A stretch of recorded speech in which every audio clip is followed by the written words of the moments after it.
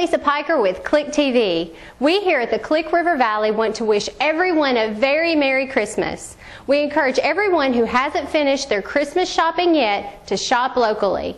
I hope you're ready because you're about to get your local headlines. Our first story today concerns Arkansas Tech Commencement Day. Arkansas Tech University recognized several hundred graduates during the commencement exercises at John E. Tucker Coliseum on Saturday, December 17th. Congratulations to all the new Tech graduates. Moving on to some volunteer-related news, there will be an Arkansas Volunteer Coordinators Association meeting on Thursday, December 22nd at noon. AVCA provides its members with opportunities to learn new ideas and promote volunteerism in nonprofit organizations. For more information, please contact President Glenda Luter by emailing the email address at the bottom of the screen.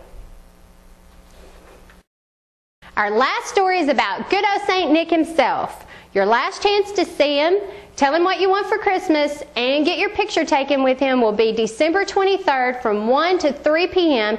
in Russellville City Mall, located at 407 North Arkansas Avenue.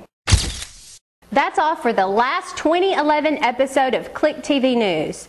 But before we go, check out my awesome outfit provided to me by the Beach Shack. On a final note, the holidays are a wonderful time to get together with friends and family.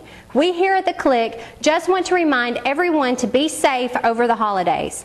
I'm Talisa Piker. I hope everyone has a very Merry Christmas.